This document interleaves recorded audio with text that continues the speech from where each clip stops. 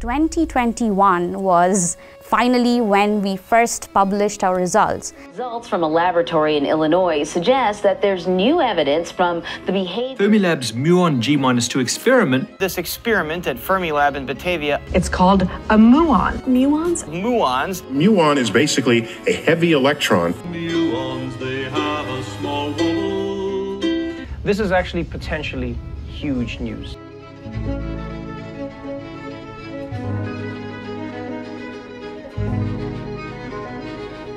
In 2021, we published our first results based on the first campaign of data acquisition called Run 1. This was a dataset collected in 2018. It still gives me goosebumps to think about that time when we presented to the world what we found out. This was anticipated by the international physics community and still is. That was just the beginning for us, and the world was very excited to know what was going to come from us next. And the quest still continues. This year, we're releasing the results of the next 2 years of running the experiments. So it's runs 2 and 3.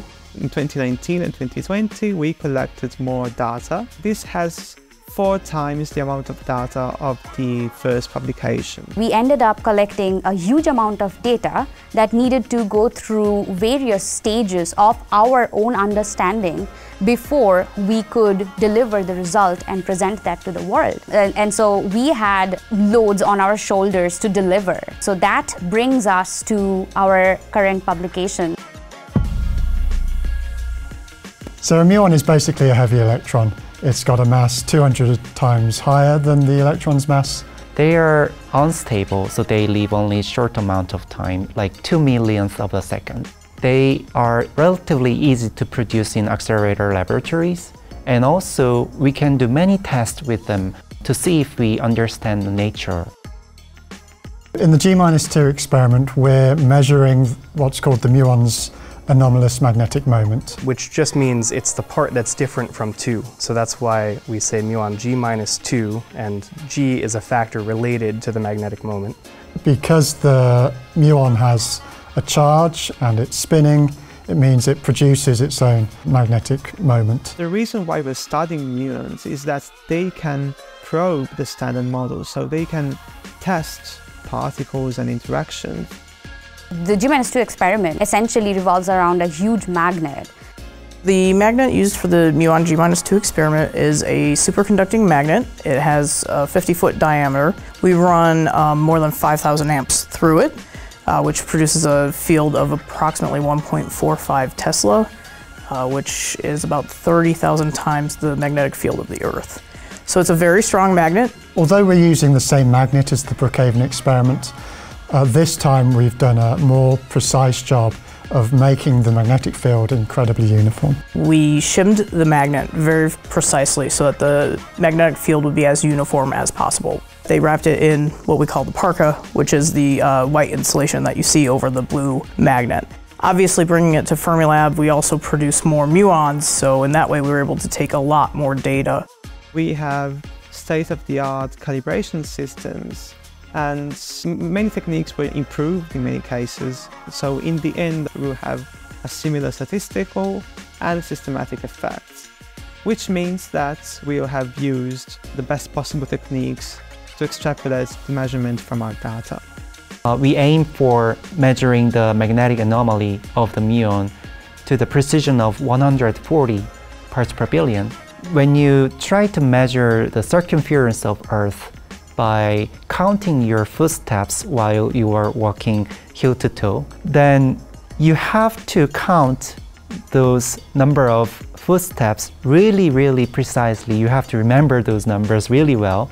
If you miss a few tens of steps, then you immediately lose this precision.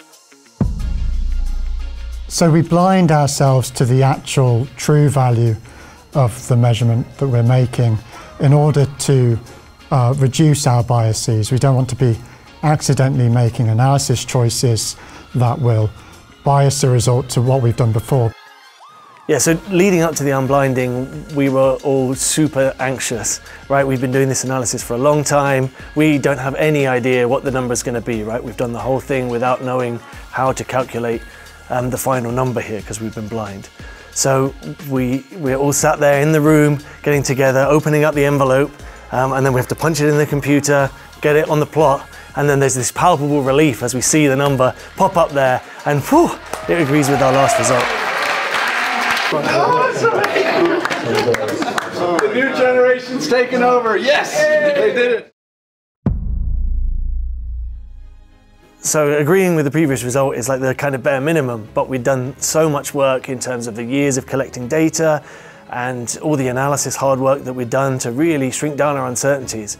And we ended up with an uncertainty that's about half of the previous result.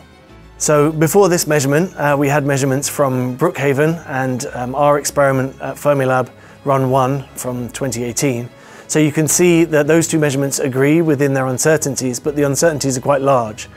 When you see our new result, we're agreeing with the previous ones, but with much smaller error bars, meaning that the uncertainty shrunk right down, and we're making this measurement a lot more precisely now. And then here at the bottom of the plot, you have the world average. And so now this world average is the most precise ever measurement of Muon G-2.